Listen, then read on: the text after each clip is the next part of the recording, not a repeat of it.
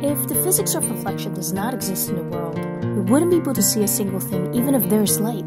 When a light wave meets a boundary, it changes direction, which we call reflection. We can predict the direction of a reflected wave using the law of reflection. The angle of incidence is always equal to the angle of reflection. To explain this, let's look at a ray diagram. A plane mirror is a mirror that is flat. The ray of light that strikes the mirror is known as the incident ray. Before we can draw the reflected ray, we have to draw what's called the normal. The normal is an imaginary line that is perpendicular to the plane of the mirror. The angle between the incident ray and the normal is the angle of incidence. According to the law of reflection, we can measure out the same angle from the normal, but on the opposite side to draw the reflected ray.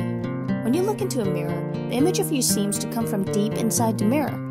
Again, ray diagrams can tell us exactly where this image is formed.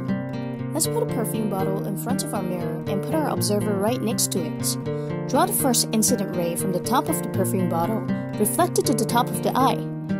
Then draw a second incident ray from the same point, reflected to the bottom of the eye. Extend the reflected rays behind the mirror, but using dotted lines this time. Where the two dotted lines intersect is the position of the perfume bottle's image. Physicists call this image a virtual image because there's no way we can gather the rays from this virtual image and project it onto a screen. Contrarily, the image you see on a cinema screen is a real image because it comes from a projector and can be projected onto a screen.